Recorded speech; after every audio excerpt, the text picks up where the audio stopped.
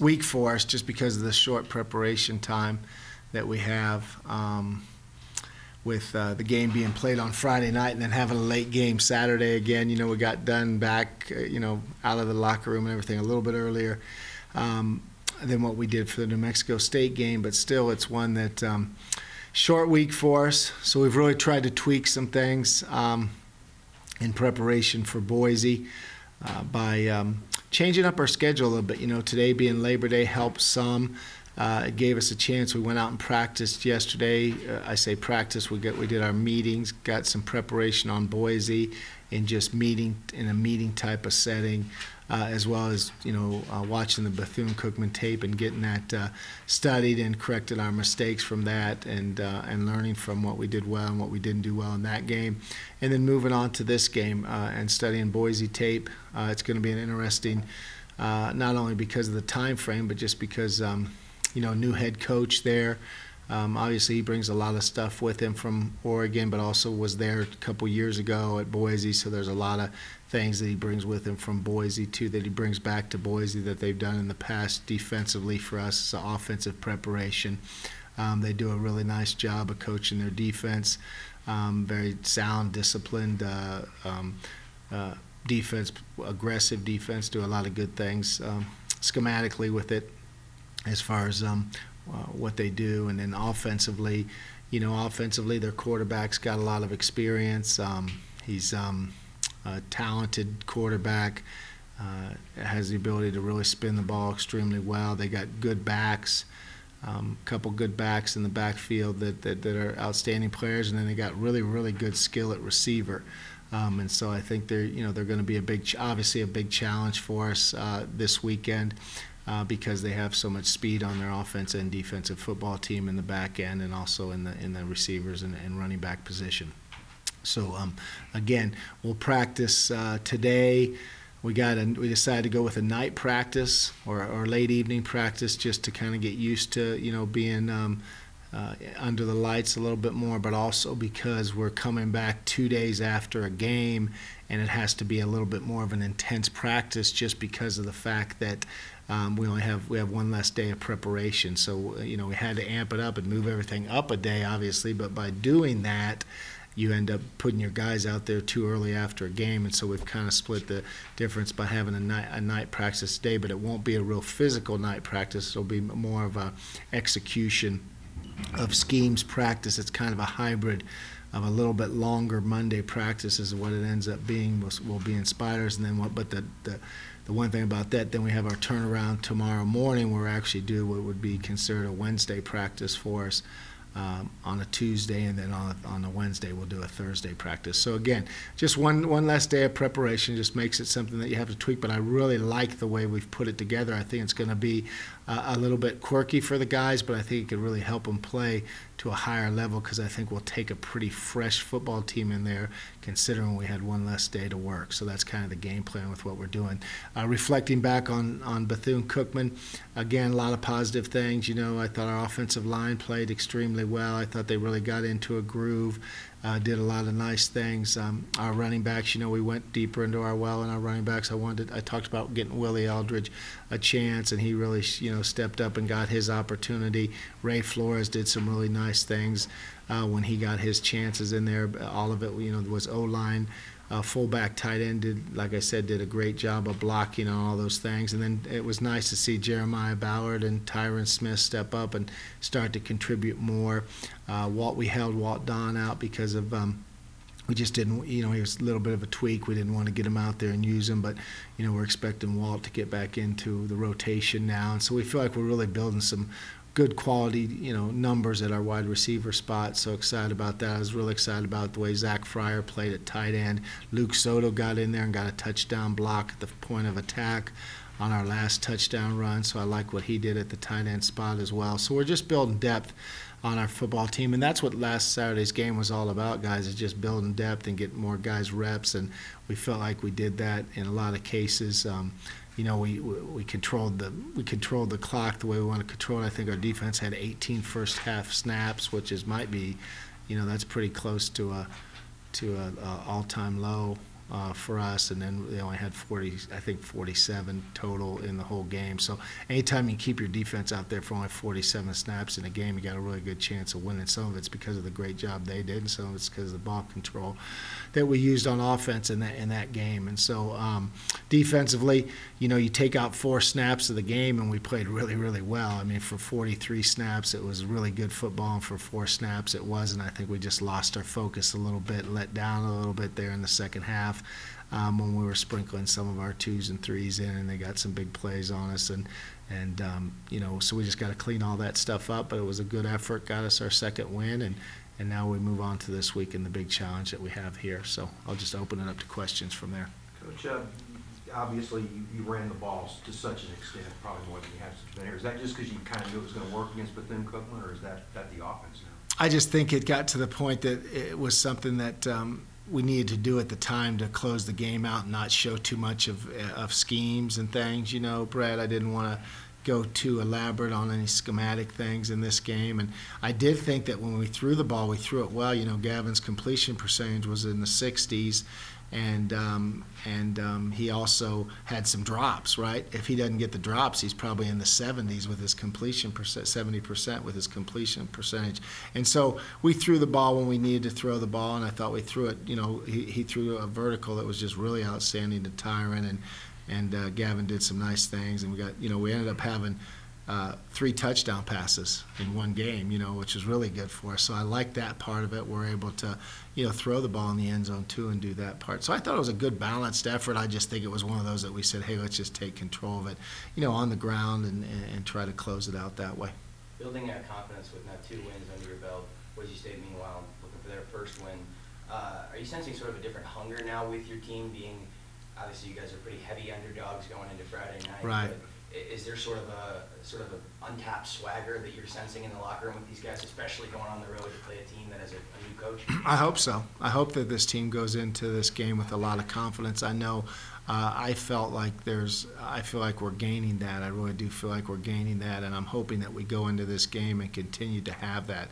I hope that the guys take that with them, and I think they will. We haven't had a practice yet this week, so it's early for me to normally when I have my Monday, we've had 1 practice, right, and this is a little bit different because we're practicing in the afternoon. So I haven't been around the guys this week because yesterday was just meeting. So hopefully we'll take the field today and really have that look in our eye that, hey, we got a great opportunity and let's go take advantage of it. A lot is made, it seems like, signature wins. I don't know if that's a media thing, and we like to talk about a lot as far as signature wins. Do they exist? And I guess if they do exist, just how important are they in building a program? Because one would assume you guys win this game, it would be called a signature win for you. Oh yeah, this would be a dramatic win for our football team to go and be such a big underdog like we are right now, and go into Boise against a Mountain West opponent. Obviously, all of our fans have a great affinity to the Mountain West Conference, right?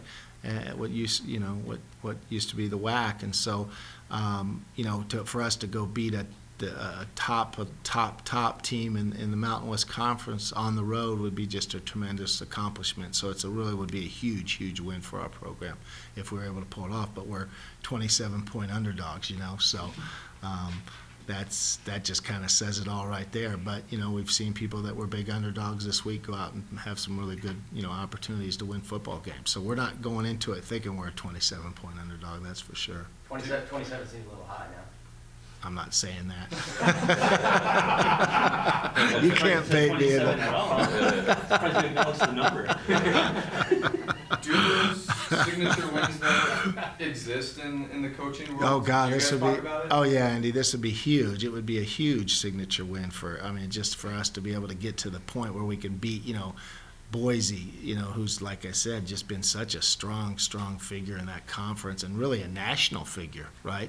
They're a national figure. We look at them, that's the reputation that they have, right? And they've had it for a long time, right? They've had how many coaches leave from there and go to Power 5 jobs through the last, 20 years, right? They've been strong for a long time, and so to be able to go beat them on the road would be gigantic. Yep, no doubt. Coach, you were talking about your tight ends and, watching the perspective of the game from the field and seeing them. they're pretty big. Yeah. And I'm curious, are you incorporating them further down the line, or you would think that maybe, you know, a good tight end performance will open up your wide receivers and probably even the running game?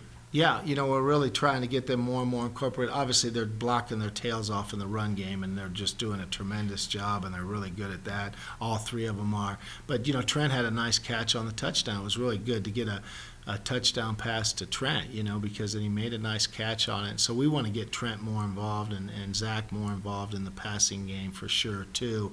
And, you know, that comes with what people are giving us, you know, right now. If they're giving that to us, we'll take it for sure. But the kids are qualified and capable of doing it. And this might be a game where they get more opportunities. We'll just have to see how it plays out, you know, versus different coverages that we get. Say 27-point underdog. What's the talent difference between you and Boise? Just in terms of how do you match up with them? You know, obviously I got a lot of respect for them because they've earned and proven what kind of football team they are, Brett. They've just done some tremendous things over the years, and when you do tremendous things like they've been able to do, you're able to recruit tremendous players. So they got as good a talent as we're going to face all year. Okay, so that goes without saying. The talent that they have on that football team will be the most talented team we see this season, and so now it's our challenge to us to see how we match up against the most talented team we'll play all year, and so that's the matchup, and I can't comment on that because we have to go out and do it, you know what I mean? So but that's my assessment of where they are with their talent level. I mean, they're deep and they're strong and they're fast and they're big, right? And that's why they're a 27-point favorite, right? But you know, we'll see if we can match up against them or not. How do you beat a team like that? In terms of just like schematics, like you guys take away that strip sack, rush for 300 yards last week. Is it running the football, slowing the game down, trying to make it more of a possession by possession game, or is it trying to do, you know, come up with big plays? How do you beat a team that maybe is seemingly more talented? Yeah, I think for us to have an opportunity to win this game, we got to do all of the above. You know, it's interesting that you say that. We got to be able to control the line of scrimmage. We got to play really well up front on both sides of the football, and we have to take our shots and create some big plays in the passing game. And so in order to, and we got to move the sticks, you know, so it's going to be a combination of those things. So we got to play very physical, we got to run the ball extremely well, and we got to throw the ball down the field and make big plays. And that's what our game plan is going to be. I mean, there's not going to be a whole lot of mystery to what we're going to try to do, and we'll see if we can get that accomplished. But I think that's our best mode of operation for us in every game that we play. But what we have to do in this game is play really, really well in all three segments of the game. Coach, you talked about creating big plays this Friday. Ahead of the season, before that MSU game, you told Steve Kaplowitz asked you about what fans could see, and you said that you wanted to see a more explosive team. Right. So that goes hand in hand. These first two games, you were pretty successful in that area, wouldn't you say? Yeah, really. You know what I really like is how aggressive we are on defense. You know, I love our aggressiveness on defense. I love the way that we're attacking in all situations. And what that has led to, guys, is us to be tremendous on third down. And that's been a major improvement for us defensively, is our third down defense. And I think it's because we're very aggressive on third down. We're mixing up the looks, and we're not afraid to bring pressure and get to the quarterback. And so that's where we've really improved. And then, of course, you know, our receivers are getting better, and Gavin's getting better, and that's allowing us to be more explosive on offense. There's times where we just go out and call 4 or 5 passing plays in a row in these first couple games and just drop back and throw the ball and get some work on that stuff too. So I like that part of it. I think that part of it's been good. And I think I thought about that this morning, how well, because sometimes it's hard just to drop back and throw the football. You know, it's not as easy as it looks to drop back and get passing schemes out there where you're trying to throw the ball in intermediate range. You know, so sometimes it's easier to throw it deep and throw it short, but we've thrown some good intermediate routes as well as we've thrown it for a long time, you know, in the offenses I've been in, so I like that part of it as well.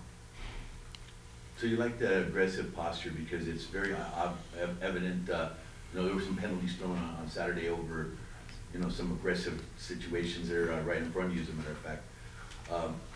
That's just the demeanor of the kids this year, is it? Yeah, you know, I want discipline, you know, and I want control of what we're doing. You know, we had some penalties that were operational penalties. You know, we did have one substitution penalty, which obviously that you don't want that, right? That's an issue. The touchdown that we scored on, they had 12 guys on the field on one of our touchdowns. But the interesting one was the personal foul on Torrey. He was going over to break it up, and their offensive tackle 72 shoved him in the back all the way to the sidelines. And while he was getting shoved, he grazed into a Bethune-Cookman guy, just slightly grazed into him, and they threw the personal foul on us. So that was really an unusual call. So that wasn't one of those undisciplined where he was doing nothing. He was just a bystander in the incident and so they somehow saw him bumping and thought they couldn't see the guy behind him pushing him doing it, you know. So if you go back and look at it, it's kind of a crazy. So, you know, those are things I don't want, the after whistle penalties or the procedure penalties, those sort of things. Those are the things I want to clean up. You know, the aggressive play, if you start really taking that out of your guys, then you lose a lot from your team. So we got to clean up. Obviously, 12 penalties a game's not, not good at all by any means, but I'm not going to just, dwell on that right now because it hasn't cost us anything to this point. This is going to be their first home game in front of more than 1,000 fans since 2019. I mean, how do you prepare for the crowd? What that situation Yeah, I don't know what the crowd is, Brett. I haven't got a chance. They're expecting a sellout. Are they? Yeah, which is what? How many do they hold? 34. Yeah. What, 34? And it'll be loud. It'll be loud because they haven't had. I wonder what it held. I didn't know how much the stadium held because I was going to try to do my research on it. We got to be good with our mechanics of what we do, procedure-wise, as far as handling crowd noise and doing all those things. We had to work on it heavy against New Mexico State because their band was playing all the time when we were trying to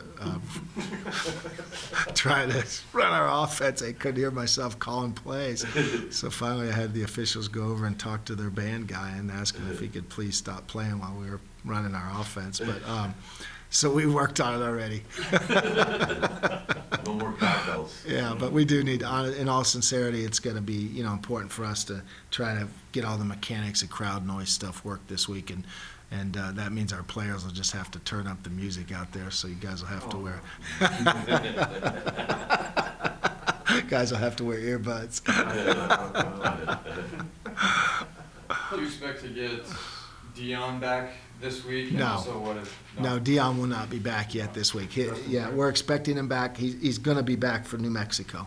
Dion will be back for New Mexico. What about Q Wadley? I know you said that he got banged up and you held him out. Yeah, don't know on his status right now. Yep, and everybody else is expected to go, right now. And So Prince is expected to go? Oh yeah, he was a last-minute decision just to hold him on. We made that decision on Saturday night, in pregame, that he just didn't feel like he needed to go. You know what I mean? Again, that was one of the guys that we just decided, because he practiced always, just one of the guys we decided to hold, just because he didn't, we didn't feel like it was the best thing to rep him. There was 3 or 4 guys that we did that with in the game. Coach, on the lighter side of things, do you mention, as a coach, do you mention to your team, like, oh, this game's on national TV, and use that as a little bit of motivation for it, or is it just Oh something you don't yeah, acknowledge? no, that's gigantic motivation for him. It's one that, and I want to get that fine line with these guys about getting them amped up to play a game, but I sure don't want them to play tentative because it's it's really a large theater for us to be on, to put ourselves into this type of a setting.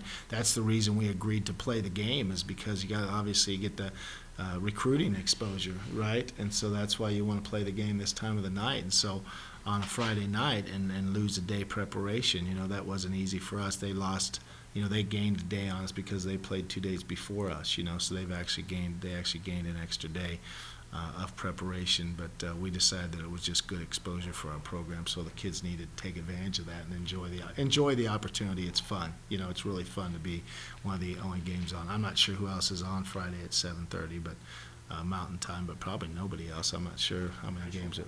That's it. Not much in college, I would think. Boise Nationally. Central. What's that? Boise Central. Yeah, Boise Central's playing. This year, 3 times you've had 1st and 20 or 1st and 19 and are 3 for 3 on converting those. Is there just something you get in that situation? Is there something to that? It's a good point. all 3 times that we've been backed up like that, I had no concerns that we were going to get it. You know, in years past, it was like, oh my gosh, I don't know if we can recover from this, right? Something's going to happen, and it's funny.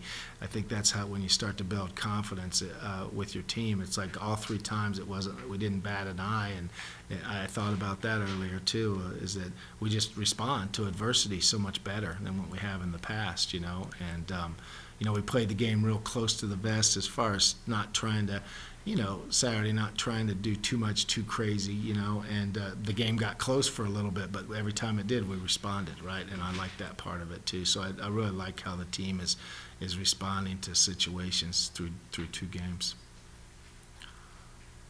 Anything else?